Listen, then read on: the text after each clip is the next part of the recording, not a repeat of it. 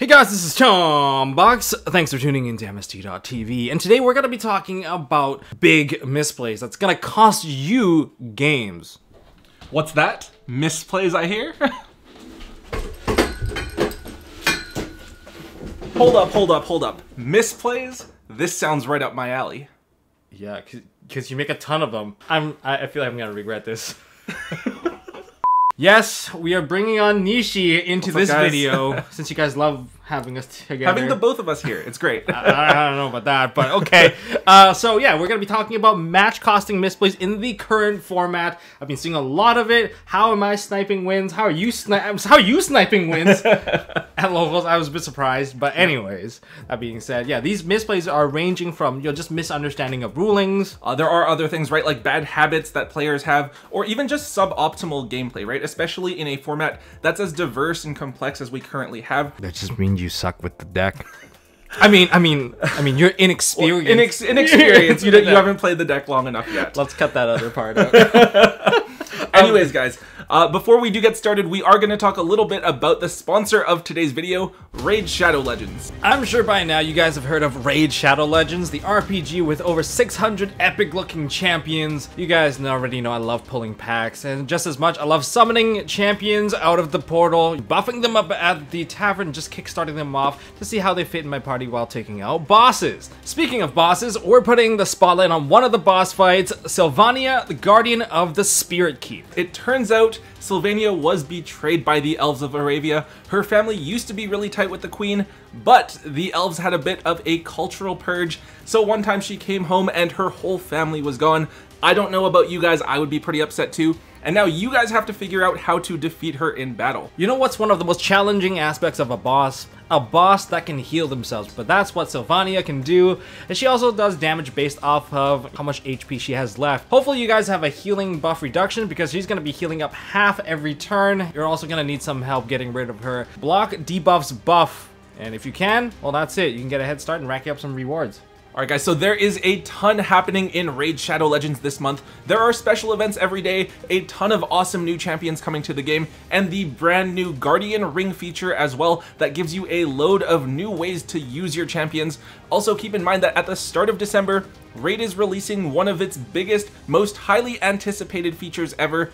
It looks absolutely insane. With all of these new updates and an even bigger one right around the corner, now is the perfect time to get started playing Raid. If you guys want to get a huge head start in Raid, all you have to do is hit the link in the description or scan my QR code and you'll get an epic hero, Chinoru, who is amazing in the Doom Tower, and 200k silver, 1 XP boost, 1 energy refill, and 1 ancient shard, so you can summon an awesome champion as soon as you get in game. So make sure you guys download the app as soon as you can. Now let's get back into some misplays. Misplay number 1. Alright, draw phase, draw for turn, standby main. So how is that already a misplay? Standby main, that's like the most common phrase I use. It's a very, very common habit, especially when people are playing at a large event.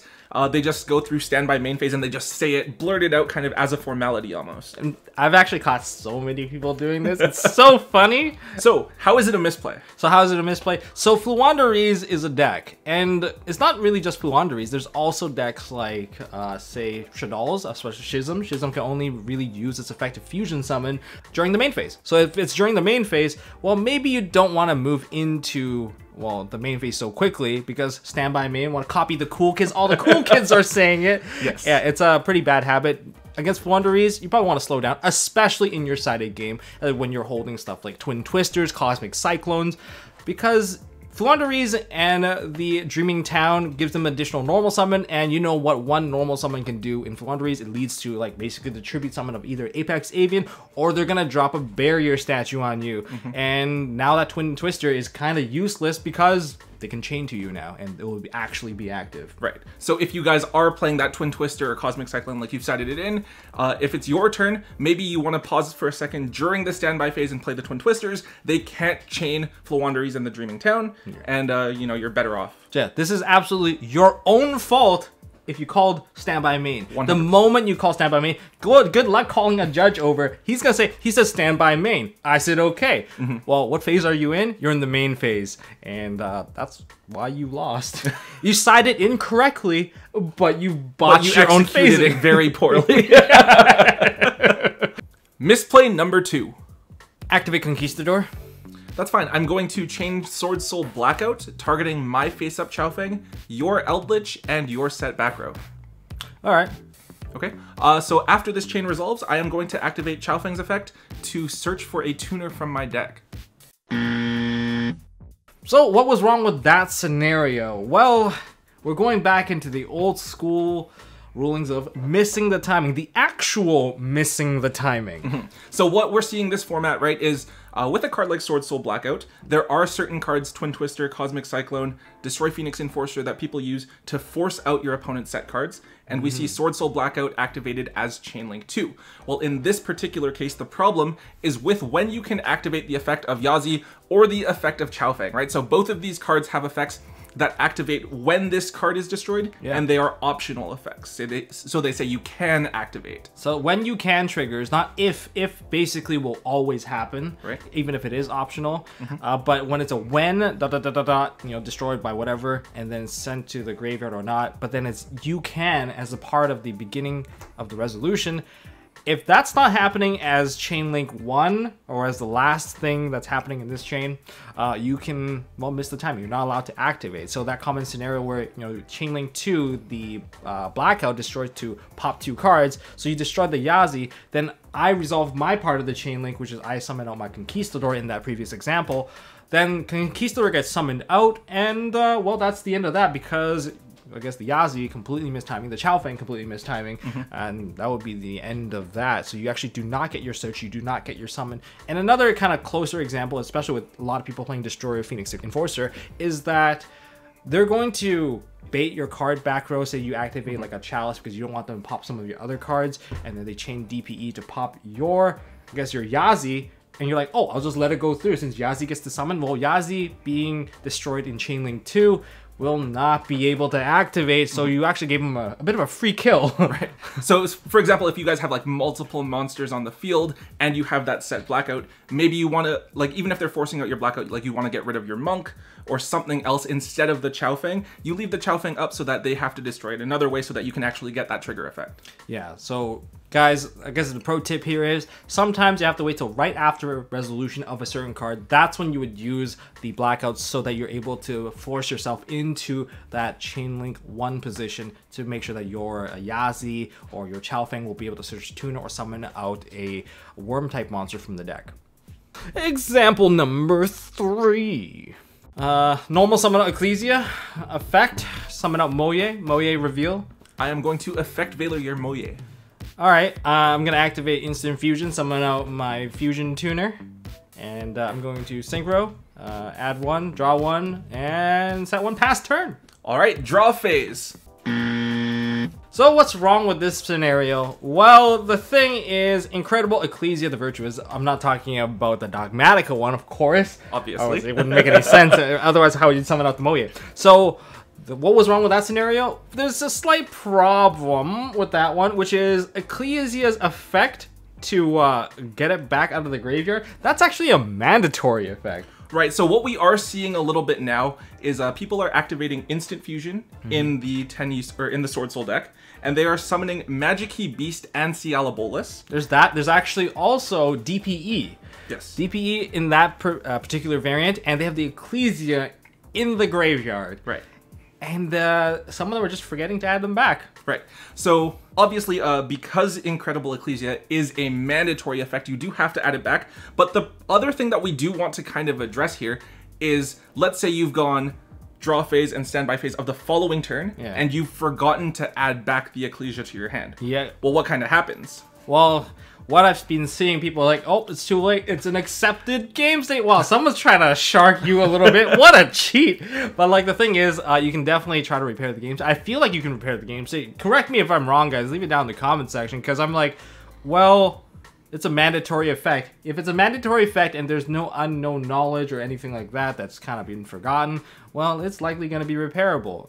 You just go back and add the card back to your hand. What's so hard about that? Right. And it's mandatory. Yeah, sure. There is going to be some procedural error warnings being dished out left and right, and it's a mandatory effect. Both players should be trying to maintain the game state on this. I mean, it's pretty easy for both players to forget, especially, you know, you have an intense chain against your opponent, and they're like, oh, pass turn. But try to remind your opponent as well to add it back. You guys want to ensure fair gameplay, right? But, you know, some people are on purpose trying to end the game as soon as possible before you get a chance. And but if the game does end and someone has admitted defeat, you know, that at that point I would say, yeah, right, you can't go back. But if it's like the following turn, I'd be like, yeah, it's mandatory. Go get your card. It's like not letting add off of a Sangan.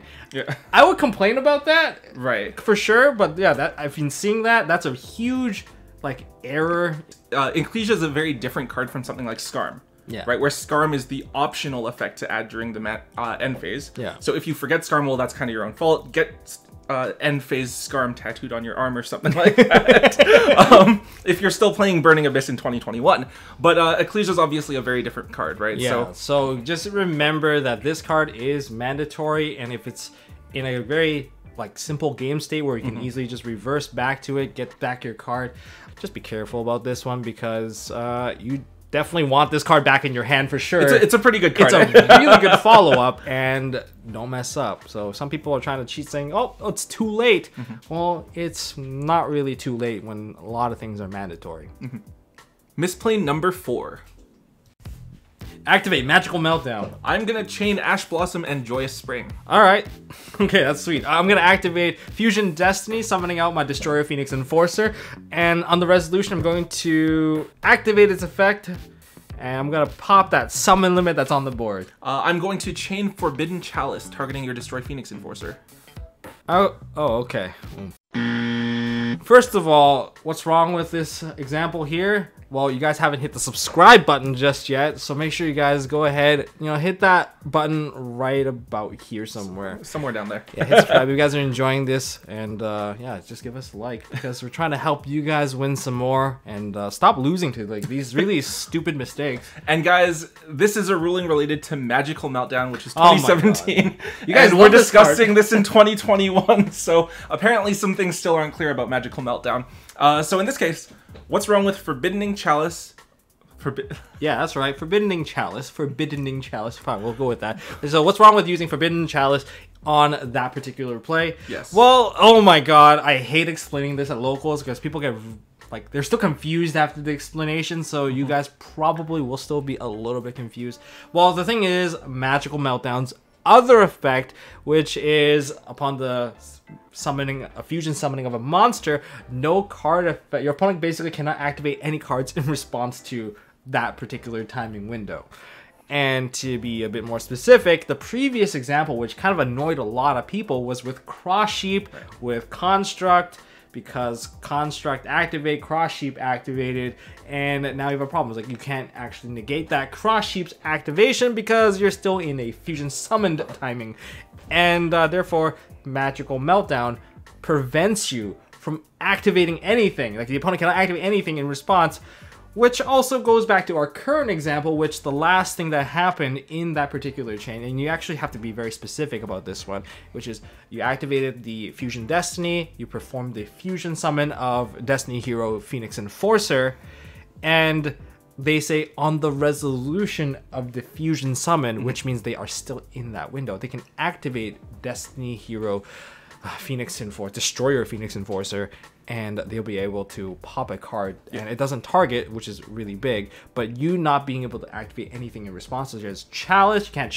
can't imperm, you can't do anything really to that card. You can't, I don't think you can even strike it at this point.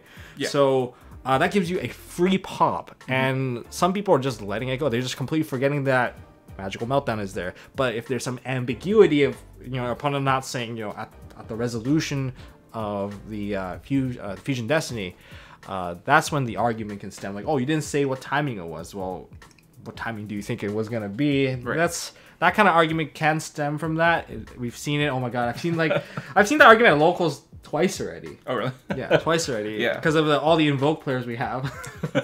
That's fair. So I guess a kind of way of like explaining this ruling is that it's like, because Destroy Phoenix Enforcer is a quick effect, you're activating its effect almost in response to the summon. Correct. Right? And what you guys want to do, if you are playing Destroy Phoenix Enforcer in your own deck, one thing you guys can do is take advantage of this to, if you have Magical Meltdown on the field, to take advantage of the fact that your opponent can't respond with an Effect Veiler or a Forbidden Chalice, and use this to get rid of an opponent's problem card. It's kind of almost super poly level. Yeah, basically, right? Not allowing your opponent to respond is super polymerization level, right? So yeah, that's pretty annoying. So get ready for that. I think explaining that to someone was harder than actually doing the play. I mean, going back to the previous example with Construct Cross Sheep, people would say, well, I'm not responding to the fusion summon, I'm responding to the effective Cross Sheep. Yeah. So why can't I? But what you have to understand is, if Construct is Chainlink 1 on summon, and then Cross Sheep is Chainlink 2, that's still in response to the summon. So you still can't respond. It's in response to the fusion summon, okay? And if you guys want to read Magical Meltdown yourself, you guys can do so by going on to Google and typing that card out, because I don't even want to explain it anymore. I'm done. Guys, it's 2021. Why are we discussing Magical Meltdown? Yeah, oh my god. Misplay number 5. Phoenix Enforcer. Such a great card. I love how it has a lot of wordings in there that kind of throws a lot of people off. And this is a common, I guess, ruling misinterpretation. Right. This is a ruling misinterpretation in terms of both. There's a lot, the wording both.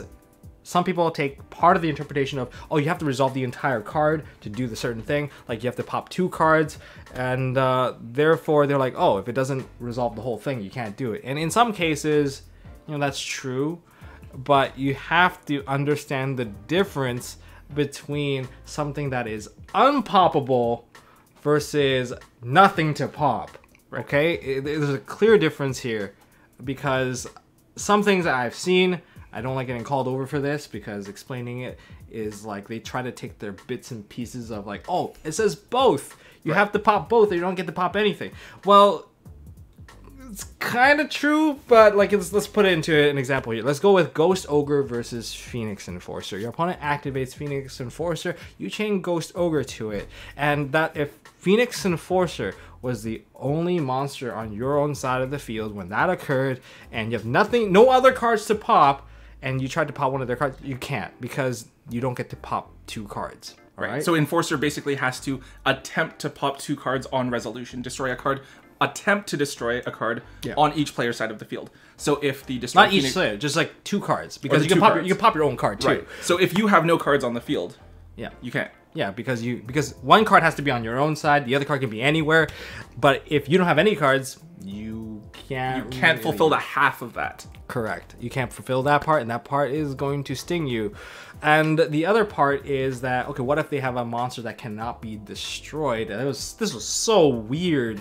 I don't know why I have to talk about this, but they're like, oh, like you have a monster that is unaffected. Say, let's go with the Arrival Cybers. That card is just unaffected by basically all card effects. And they're like, oh, DP effect, and attempt to pop something. And they're like, okay, it resolved. Oh, I'm going to try to pop your the only card available, which is the Arrival Cybers. And they're like, oh, I guess since I can't pop it, my card doesn't get destroyed. Right.